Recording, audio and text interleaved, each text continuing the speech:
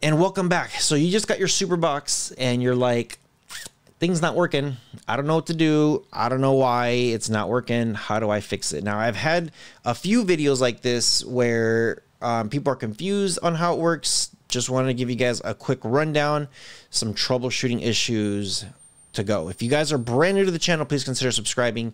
And then if you guys are a returning subscriber, welcome back. If you guys want this product, look in the comment section and the description section below, and I'll leave a link to it. And if you want the one that I got, shoot me an email, rohasentertainment@gmail.com. So first thing I would do if this thing is not working is I would come here to this little gear icon at the bottom left, click on this thing, and I'm going to hide my face real quick. Make sure your network and internet is connected. There is going to be a little Wi-Fi option here that's turned on.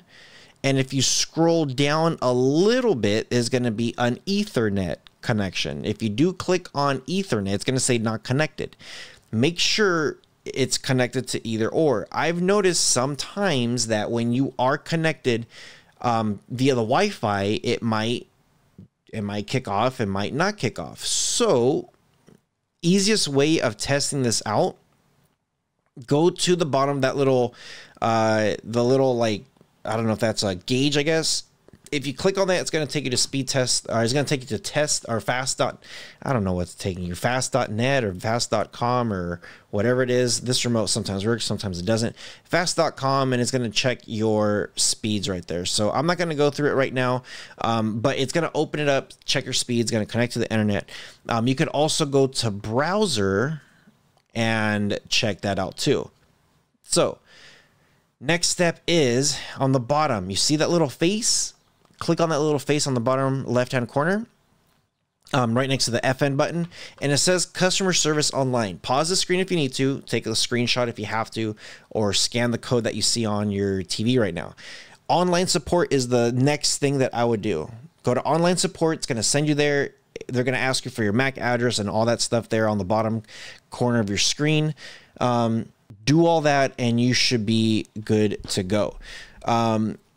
Yeah, it should be pretty simple when it comes to that. You go to online support and they will help you as much as they can. And if they can't, go to the next one. WhatsApp customer service. That's the third option. Go there and put in that number and then tell them what your issue is, if it's offline, why it stopped working. And then the fourth option is I would contact whoever you bought it from. If it's from Amazon, if it's from a different website, go to their website and email them or go through their service and see what they can do. Now, from what I've noticed is sometimes the services that they have or their device will go down, and that's just the nature of the beast. If it goes down, give it like 10 minutes, give it a couple minutes, check to be sure you're online to see if it does work. And if your device is working and everything looks good, you're like on YouTube on the device. I know I have some people that say, hey, I'm on YouTube and I have no issues and whatever it is, it's fine. You can't compare YouTube to Disney Plus. You can't compare Disney Plus to Blue TV. You can't compare those apps because they're all different servers. You just have to get to the point, test and make sure that your stuff is working first. And if it's not, then you start troubleshooting one at a time.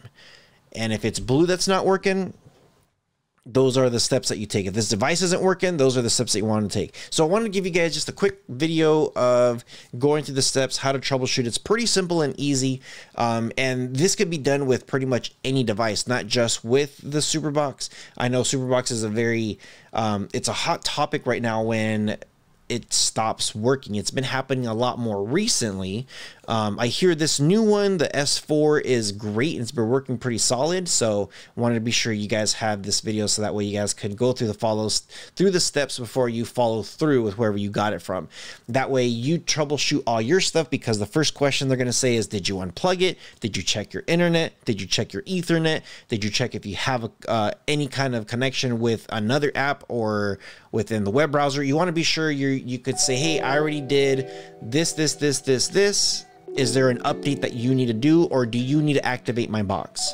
So sometimes that happens. That's how you do it.